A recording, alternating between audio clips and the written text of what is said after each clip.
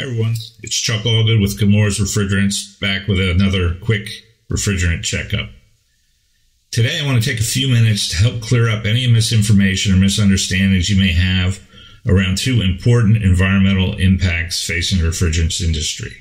And they're important because regulations are being developed and have been developed to address these environmental issues. And those are ozone depletion and global warming. So I want to kind of look at both of them briefly, separately, so you know the difference and we can determine how we're going to respond to them and how the regulations are going to be shaping our industry into the future.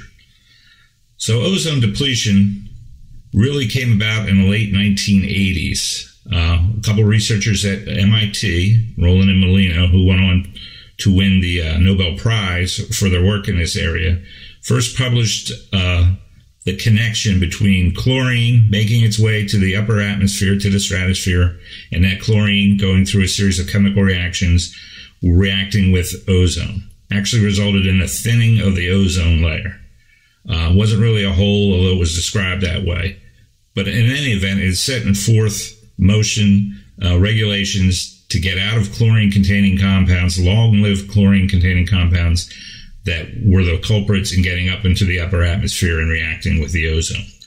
So things like R502, CFC12, R12, things that contain chlorine, the last of those being R22, those things were being eliminated as refrigerants because of their link to stratospheric ozone depletion. And again, that was a chlorine issue, which gave rise to a new generation of refrigerants starting in the early 90s, coming right off of this ozone work, for the HFCs, hydrofluorocarbons, no chlorine, zero ozone depletion potential.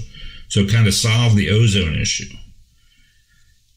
So the second major environmental issue is one around global warming. And this takes different names depending on who's speaking. Climate change, carbon footprint, greenhouse gases, global warming. All are different ways of really describing the same impact on the environment, the same environmental impact. And I found the best way to describe that really is like a greenhouse, or maybe even it's easier to understand in terms of what happens to your car or your van on a hot summer day. You have light from the sun, passes through the glass, windows and windshields, hits the interior of the car, and heats it up. Now the heat can't escape from the vehicle, so the light comes in, but the heat gets trapped. In a way that describes what happens to our Earth. Our Earth has a natural greenhouse effect. There are gases, CO2, ozone, methane, that make up our Earth's atmosphere, will always be there. And they create a natural greenhouse effect. Without that natural greenhouse effect, the Earth would be a giant ice cube.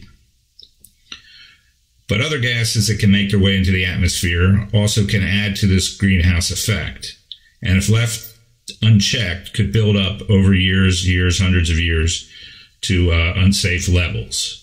Which is why all the concern around burning of fossil fuels, putting a lot of CO2 in the atmosphere, anything that's energy intensive, has a carbon footprint associated with it, and that includes HFC refrigerants. Very, very small on a volume basis, but on a molecule-for-molecule basis, they can be more potent than things like CO2, and so there has to be some check on the unbridled buildup of those molecules as well.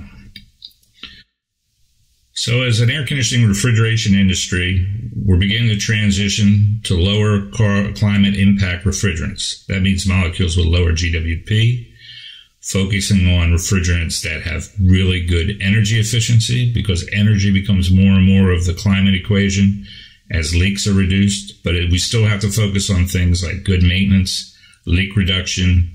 All those good practices are important to lower the climate impact of our industry. I'll probably do another video on the regulations because the regulations are quite different. The Montreal Protocol to address ozone took more of a phase-out approach, where the Kigali Amendment and other regulations are looking more at a phase-down and turning the curve and reversing some of the trends by going to lower GWP fluids and doing a lot of other innovative charge size reduction, leak reduction, good maintenance, good service practices, good energy efficiency, etc. I hope this helped clarify. Remember, ozone depletion is related to chlorine, the CFCs. Global warming, a little more complex. A lot of things contribute. Even ozone, CO2, methane, hydrocarbons, just about any gas that can get in the atmosphere can contribute more or less to climate change, to global warming, which is why the approach to regulate that, to address that from an industry level, is a little more complicated. I'm always open for your questions. Feel free to direct message me, send me an email. I got a lot of experts here at Chemours I can call on to answer any of your questions. So let us have it. Thanks for checking out this video, and I hope to see you soon.